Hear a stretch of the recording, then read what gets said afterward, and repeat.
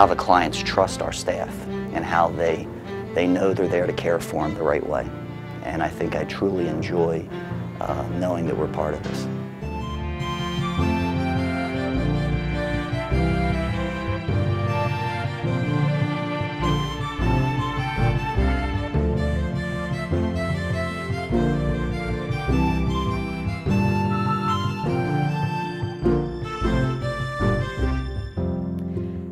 This is a place of belonging for them, a place where they fit in, and it's interesting when you see a client first come in, they're maybe a little tentative, but eventually they figure out that the people around them care about them and want them to be there, and they finally found a place where no matter their disability, they fit in. And I think that brings a sense of relief and empowerment for them. Sometimes when you go through depression and even when the anxieties and the panic attacks coming on, you don't want to be alone.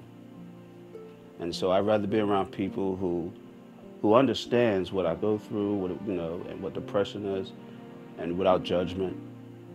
So I really depend on this place. I've worked a lot of places over my career, and I can tell you that of the staff here, it's really true. They really want to help people. They really see it as their job. They're extremely competent. They know what they're doing in groups. And that's a big part of it, and the other part of it is clients kind of helping each other and motivating each other.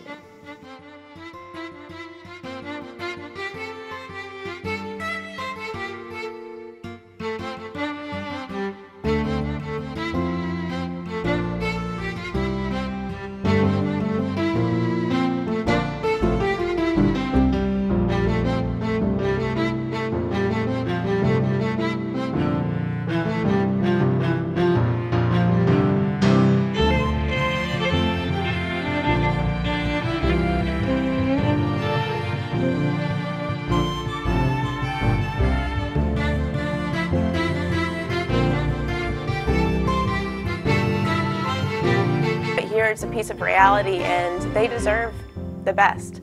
And even though we may not have all the financial resources, we can deliver good care, and they deserve that.